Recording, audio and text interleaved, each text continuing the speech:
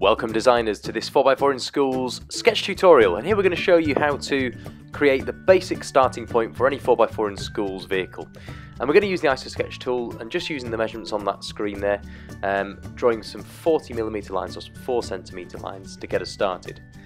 This is a process called crating, and crating is really where we draw crates or boxes to give us a framework to start from. So in this case, a crate or a box, which is the size or dimensions roughly of a 4x4 in Schools car. So by doing this, we're giving ourselves an area to work inside that we can then create our sketch from and know that it's roughly the right proportions or the right shape to fit in with the regulations and the rules of the challenge. So here you've seen we've just used the IsoSketch tool to draw nearly what looks like a cube, but then at the last second, instead of turning it into that cube, we are extending the lines to 70mm rather on one side, so 7 centimeters, 70mm. So we're creating a rectangular prism, like a cuboid stuck to a cuboid, a stretched out box. Think of it as a shoebox. So we're just using the IsoSketch tool and using all of the advantages there of having an isometric stencil ready to hand.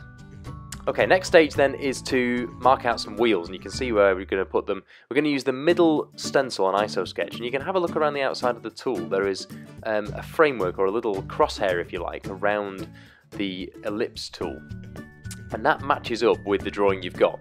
We're going to mark a space between the wheels of 40mm first though, so looking on the ruler and just working out roughly where you want the wheels to be, marking 2 dots 40mm apart, or 4 centimeters apart. We're then going to line the middle of the tool up there, the middle of the crosshairs on our ellipse tool, just so it matches up and so that the line is sitting on the bottom of your sketch. It'll make sense when you've got the tool on the paper, but we're just going to draw 2 little circles and they are in the perfect isometric view. So the next thing we're going to do here is just to mark on the bottom edge of our vehicle body. Now I've marked up 5mm and then I've used the IsoSketch tool just to draw a line across the shape, using a little cheeky shortcut there. Really this is up to you. If you want your vehicle to sit really high off the ground, then measure further up the shape and measure maybe a whole centimetre or 2 centimetres even. But you can see what we're doing here. We're just drawing a line which is parallel to the crate that we started off with, that just shows us where the bottom of our vehicle is.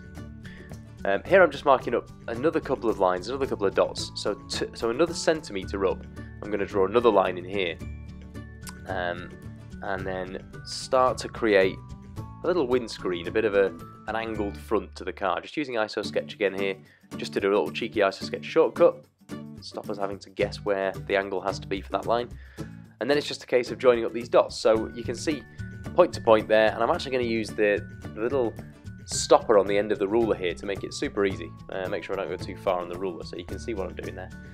Now you can see a car starting to emerge, and you're probably thinking at this stage, hang on a minute, this is looking a bit like a bread van. Don't worry, don't panic. You're going to have to bear with me in this, and believe me, this is going to look cool.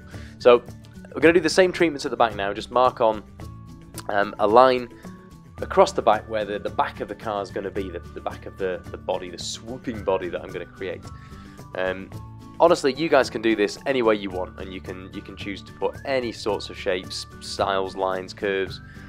Good way to start off drawing cars is probably just start off in the side view and just create the view that you want to see from the side, and then try and convert that into a 3D sketch like this. So here really I'm just starting to put some basic lines on. You can see the real rough shape of my car, and now it's time to get creative.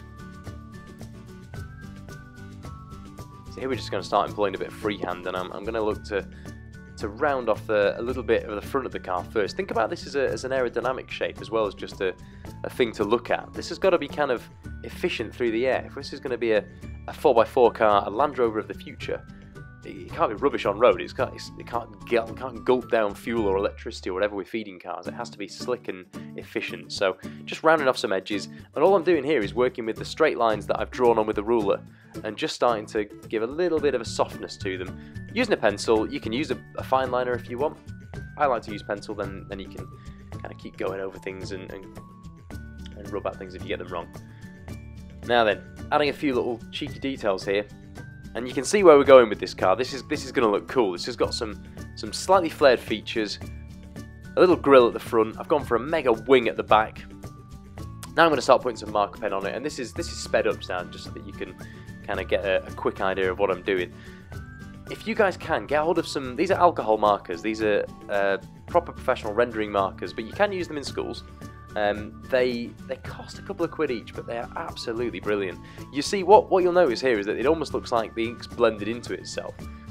You don't get those streak marks that you get so much with regular water-based markers that you use in school. So the effect you get is really smooth and kind of super professional without you really having to do much.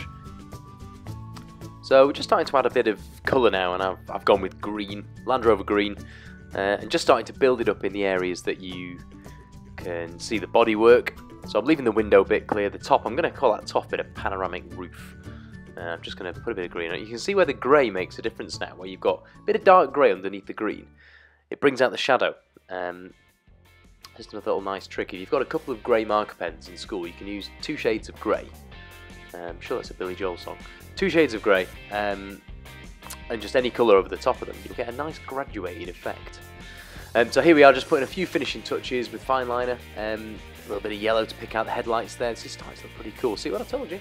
I told you it was going to look good. And then picking out the wheels and the tyres and just starting to give a bit of a contrast now. So whatever you do with marker pens and whatever you do with colour, it's all about contrast. It's all about showing different areas as different angles, different surfaces. If everything's coloured in the same colour and the same shade, then the drawing tends to look very flat and you don't really understand the 3D-ness of the shape. It doesn't look very realistic either. So you can see here with all the sort of different angles and surfaces and shadows, the shape looks a bit more convincing, it looks a bit more real somehow. So all those 3D features that you've drawn, that you will draw as well, you've kind of made the most of them by adding a bit of real life shadow.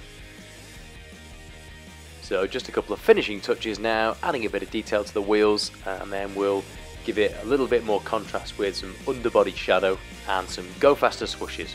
And there it is, our Land Rover of the future.